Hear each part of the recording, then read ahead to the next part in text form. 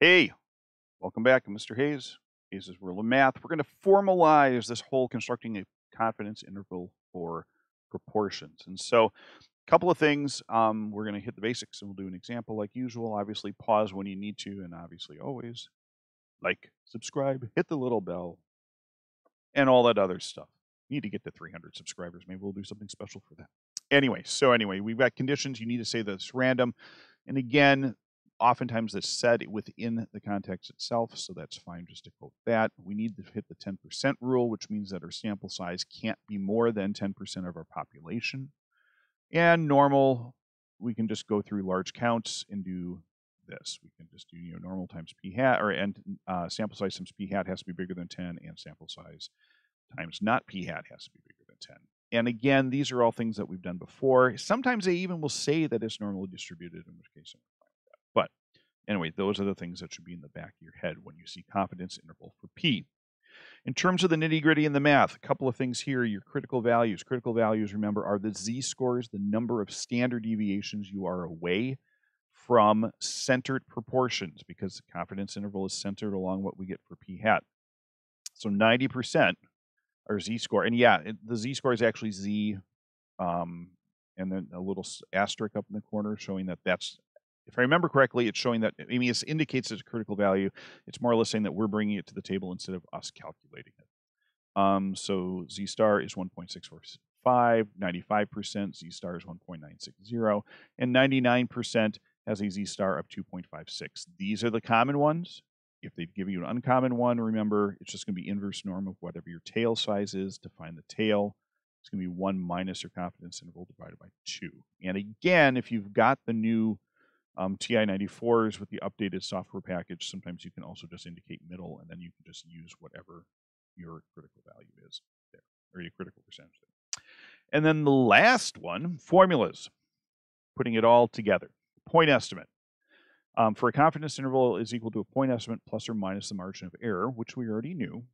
In this case here, we're going to use our sample, which is p hat. And again, remember, the whole idea of this is that we don't know what the proportion is. So we have to do the sample so we can get an idea of what the population is. What the proportion is for the population. So we've got p hat plus or minus the critical value from over here times whatever our standard error is, or excuse me, not the standard deviation for p hat is, which is this part right here. Z times that tells us what our standard error is, okay, for p hat. Now, the example here is talking about what you want to be when you grow up. So they surveyed a bunch of kids. And some, obviously, you get, when you guys survey 1,000 kids what they want to be when they grow up, you can get a whole bunch of different things, because all these kids were under the age of 12. And so we want to know what's the confidence interval of the true number of true proportion of kids who would end up wanting to be a doctor. So go ahead and hit pause, look through it, come on back, and we'll check your answers. Now, one thing that's important to remember on this is that you need to go through and answer what they're asking. So here, notice they're asking that it is a true proportion. So you need to do everything in terms of proportions. This type of problem, I sometimes will see kids do it with just the 55 kids and do it with a mean, which we haven't talked about yet.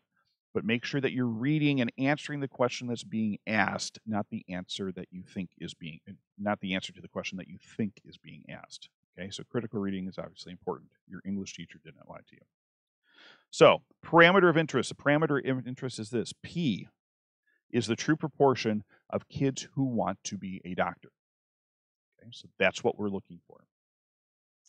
Now, to check this, we have to go through and check the conditions. If the conditions are not met, because that's something else I know from teaching this for a couple of years that kids will ask. Oftentimes you will go through and continue to do everything. You're just going to say proceed with caution. We're just like, well, the conditions aren't met, so what we're going to see, we can't guarantee. Okay, but we'll talk more about that as we get into things. So the conditions are this: random sample of 1,000 kids. They tell us that up here in the problem. Survey of a random sample. We're going to take them at their word. We're not going to question that. Our 10% rule: 1,000 is definitely less than 1/10 of all kids in the nation. And normal, we're going to look for large counts since it was not said up here. And so 1,000 times 0.055. Where did I get the 0.055? Well, I took 55 divided by 1,000 to get my p-hat value. Okay, got that. 1,000 times 0.055 is 55. That's definitely bigger than 10. And then obviously the rest of it's going to be much bigger than 10 because you're going to have 945 people who don't want to be doctors, and that's going to be bigger than 10 there. Now we're going to find the critical value for the 98% confidence interval, and then we're going to calculate out what that interval is. Okay, so first of all, we've got 98% here. That's not in our list up on top. Oh, I know, Mr. Hayes, you're so tricky. Yeah, well, if I had come up with this problem, I probably would have done the same. So inverse norm of 0.01, why 0.01? Because if I have 98% in the middle, I have 2% left, one for one side, one for the other. Could I have used inverse norm of 0.98 and said center? Definitely. So I end up getting an z-score of, z-score ends up being 2.33. So now remember, point estimate, the interval is the point estimate plus or minus the margin of error. So to do that, it's going to look like this. And yes, write it out in English, then write it out in math. It does a couple of things.